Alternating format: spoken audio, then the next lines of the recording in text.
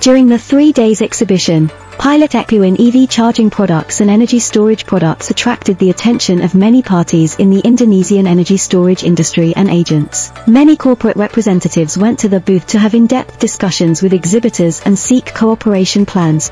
Indonesia has significant potential for renewable energy resources of 600 plus gigawatt, of which solar power potential is over 3,200 gigawatts. The Indonesian government has made a commitment to achieve net zero emissions by 2060.